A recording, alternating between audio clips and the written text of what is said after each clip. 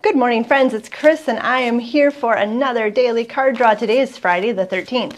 Fun fact, did you know that Friday the 13th used to be a day that celebrated the divine feminine, the goddess within?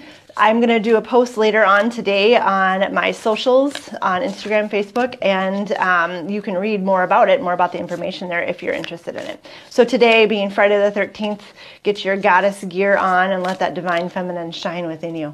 All right, let's see what my cards have to say. We've had this one too. Grecian goddess is there. Take time out.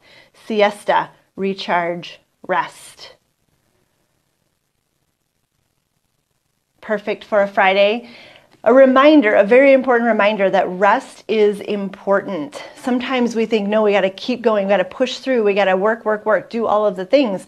Sometimes the best choice is not doing all of the things, pausing, and surprisingly, or not, we are so much more efficient, we are so much more effective when we rest first. So the cards are telling us, take time out, embrace that goddess within, that divine feminine, and I will see you all tomorrow. Sat Nam.